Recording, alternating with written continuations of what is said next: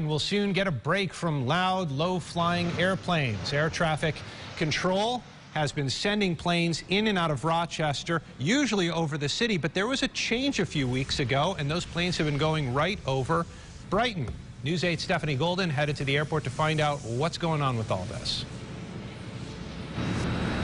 People who live in Brighton are noticing more airplanes in the area. I'd say 5 or 6 planes, just back like 10 minutes intervals, and it's kind of annoying. And it's causing some unpleasant effects.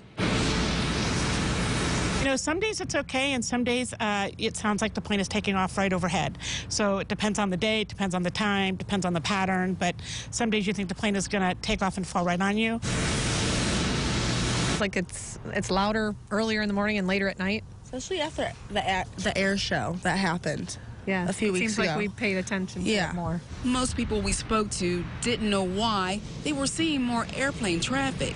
Andy Moore, the director of the Greater Rochester International Airport, says air traffic patterns were changed to complete maintenance on the airport's main runway. That part of the project's over with. So traffic patterns get back to their normal rotation using our main runway. Starting today, people will notice a decrease in airplane traffic and noise, which some say is music to their ears. It would make me happier, some peace and quiet finally.